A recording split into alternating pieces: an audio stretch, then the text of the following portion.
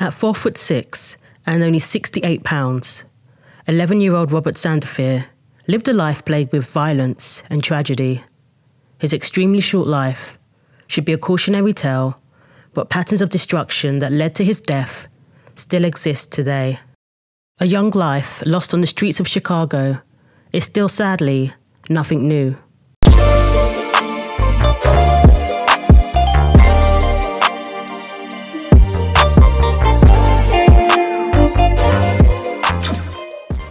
So who was Yummy, whose story moved Tupac so much so that he took on a crowd of gang members at one of his concerts one night, with no thought for his own safety? Decades later, the story still resonates in Chicago, and at the time, received national attention. Robert Sandifer was raised by his grandmother. His mother was involved in prostitution, and his father was a drug felon. He was nicknamed Yummy because of his love for sweets. His aunt said he loved cookies, and his favourite were chocolate chip.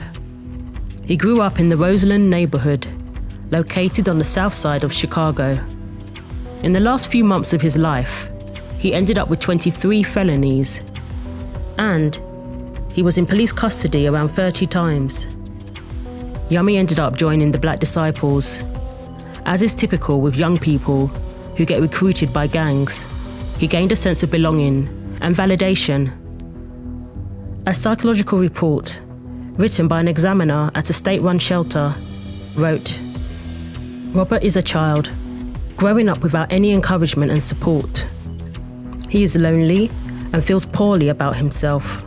He has a sense of failure that has infiltrated almost every aspect of his inner self. New members often see it as joining a new family. And if they've grown up without a father, they're more likely to be drawn to the male-dominated environment, where they are offered protection, provision of material possessions they could only dream of, and undeniable status on the streets. But these kids are often used by their older recruiters, who simply want to evade the law and avoid doing prison time and possibly life sentences that they assume would be easier for a kid to avoid, even if they get caught. And people are less likely to suspect a child if they are approached, so they use these kids as trigger men too." Yummy, who wore a gang tattoo on his forearm, was recruited by the Black Disciples to shoot a member of a rival gang, the Gangster Disciples. He carried out his assignment that evening and wounded 2 enemy teenagers, just blocks from his home, on West 107th Place. During the attack, a stray bullet killed an innocent bystander named Siobhan Dean. She was just 14. She was just hanging out on her street right near her house. In the documentary, The Yummy Sandifer Story, Siobhan's aunt said that she was a very cheerful young lady and just beginning to start getting involved in doing hair. She liked going to church and hanging out with her cousins. She worked in a beauty shop in her spare time. Sadly, on that day, her aunt heard 2 gunshots, and their kids came running in and told them that somebody had been shot. She ran to help and realised that it was her niece. Her brother discovered his daughter lying on the ground. The police arrived, and she was pronounced dead upon arrival at the hospital. Robert went into hiding for 3 days. He eventually returned to the neighbourhood looking for his grandmother. It is believed that he was considering turning himself in, something that the Black Disciples would not allow at all costs. They believed he would snitch under police interrogation. They recruited Craig Hadaway, a fellow gang member, to stop that from happening. He brought along his 14-year-old brother, Derek.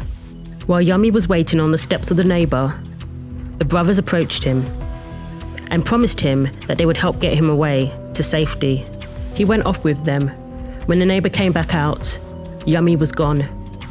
Just a mile into the trip, Craig told Yummy to get out of the car with him, and they walked to an alleyway, while Derek stayed behind.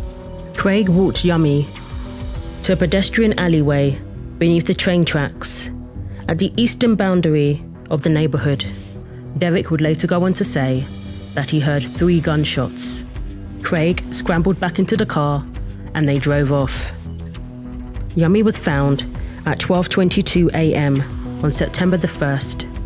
His autopsy revealed 49 scars. The chief medical examiner said that some were likely the result of normal falls and mishaps of youth, but others, just as likely, evidence of the abuse he suffered at an early age. The story didn't receive national attention at first, until this point.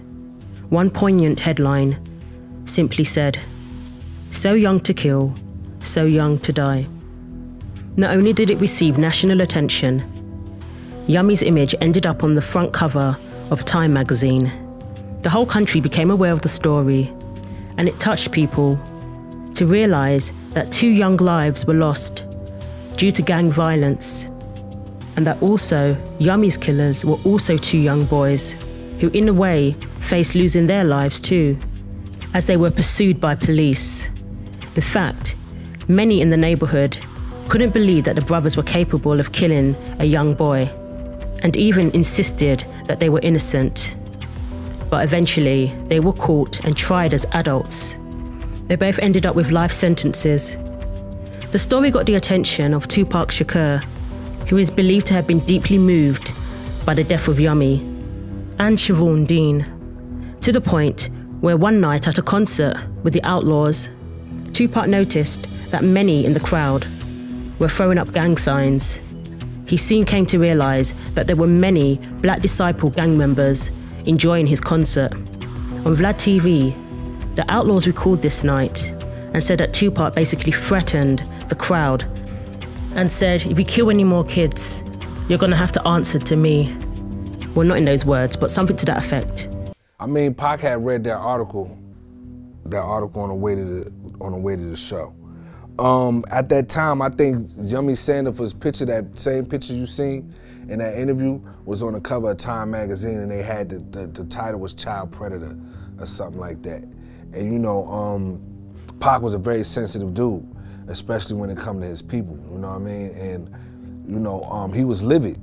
He was disgusted by the whole story. He didn't understand it. He didn't understand why a kid had to be, you know, murdered. It didn't make sense to him. You know, it ended up in his music. If you listen to Me Against the World, Yummy Sandifer's name is mentioned, you know, throughout the project, and it's something that stuck with him.